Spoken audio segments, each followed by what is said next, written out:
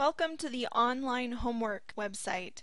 This is where you're going to be doing the majority of the work for the quarter, and I'm going to go through how to use the program just to give you an introduction.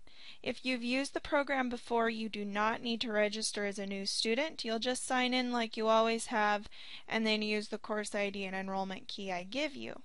However, if you've never registered as a new student, this is how you do it. You click on Register as a New Student. And I would highly recommend you just use the same username as you do at Big Bend. That way I can find you easier in the course and you don't have to think one up. Pick a password.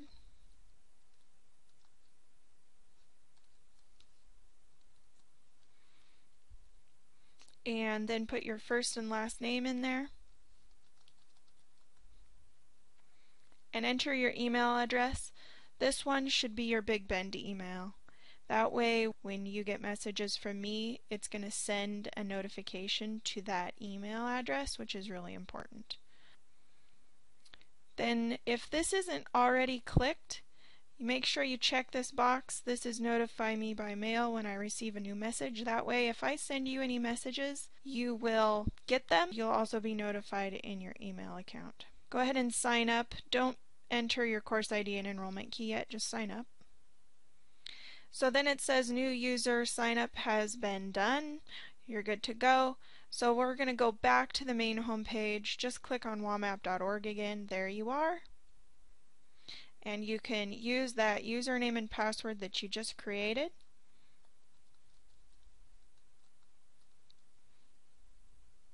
And then when you go down here to accessibility, use either defaults or forced image-based display. If for any reason you're having trouble seeing graphs or images, it'd probably be good to choose forced image-based display. That way there's a much better chance of you being able to see the content. So this is what you'll see when you enroll. There are no courses currently in your WAMAP account. So we're going to click on Enroll in a New Class.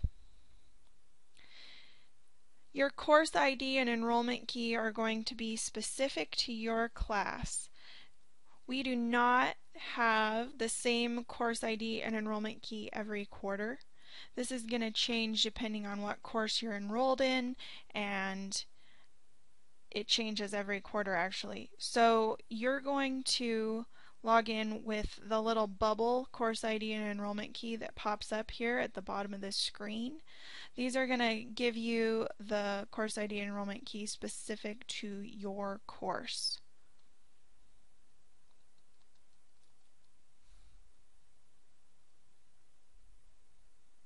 Once you've enrolled, then you'll click Return to the main home page, and look at that. There you've got a course sitting right there ready to go. So this is what your course is going to look like. You're going to scroll down, introduce yourself to the class, and then start working on content. Right here you can see that Unit 7 is the beginning of Math 98, and for each class it will be different, but you'll go ahead and click on the first unit. Watch the videos if you're interested.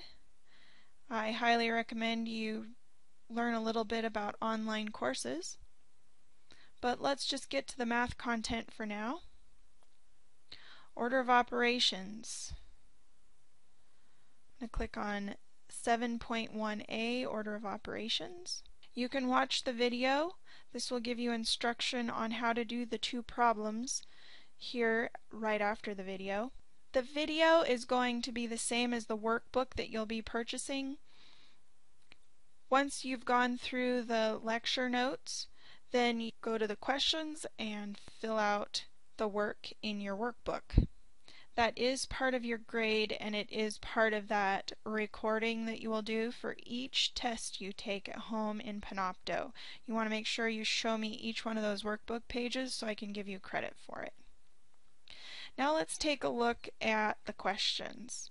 I have find 5 plus 4 times 7 minus 2.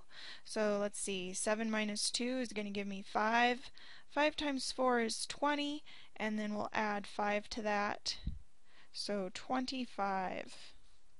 Let's go ahead and submit that and see what happens. When I enter that in, I get a score of 10 out of 10. That's great. That means you got full credit. Let's say you didn't get it correct and you want to try again. You get 3 attempts, and then if you don't get it on the 3rd attempt, it will give you the solution to that problem, and you can go in and try a new problem. So you would say attempt similar problem, and that way you can still get 100% on your homework. Let's try number 2. 7 minus 4 is 3. 3 squared is 9. And then we've got 6 divided by 2 is 3. 3 plus 9 is 12. So we can type that in. It's a good idea if you're getting stuff that's really complicated to preview it first. Looks like that's what I wanted, so we'll go ahead and submit that. And sure enough, I've got 10 out of 10 on that one too. And then let's go back over to our main home page. Scroll down, and now I can work on the next one. You will want to complete at minimum one of these sections per day. So this would be section 1. I'm going to minimize that. So order of operations would be day 1. Evaluate and simplify algebraic expressions would be day 2, etc. Notice that it has the date assigned to it so that you know exactly where you are if you're ahead or behind the schedule. I try and stay 1 or 2 days ahead of the schedule. That way if you get stuck on something, you can always slow down and figure it out and then move on. Next thing I want to show you is the gradebook.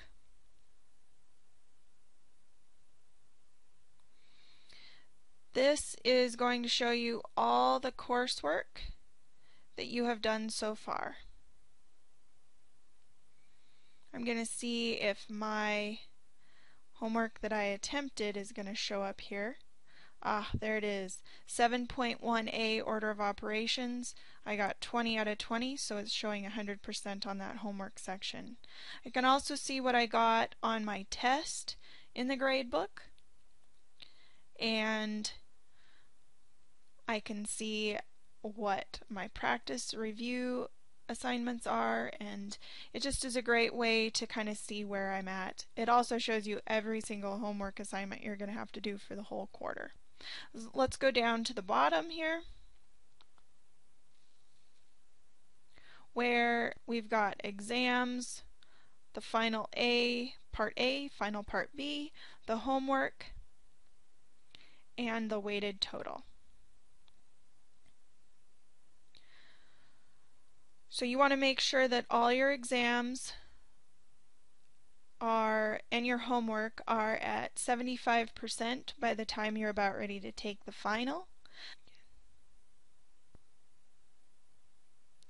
The final is part of your grade as well. You must receive a 65% on that final to be able to pass the class.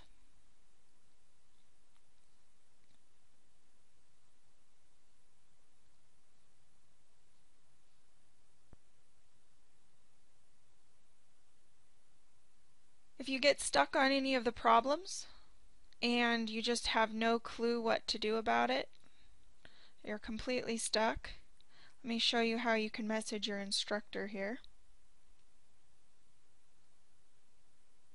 We'll go back to the section where I was.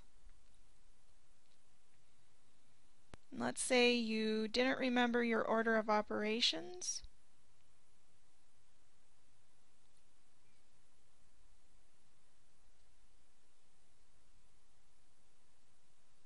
You can post this question to the forum.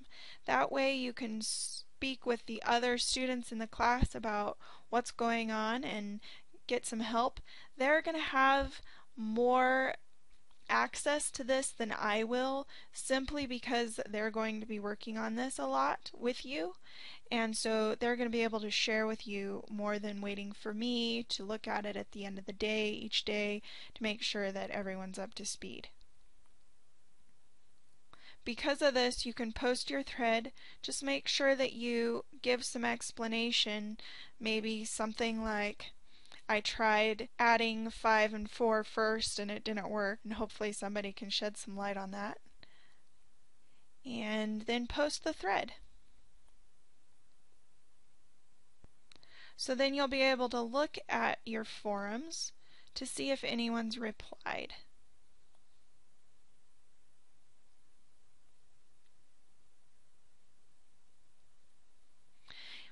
When you're done, you can sign out right here. And it will also tell you right here on the front page whether you've got any new messages or any new forum posts. Let me know if you have any questions this quarter.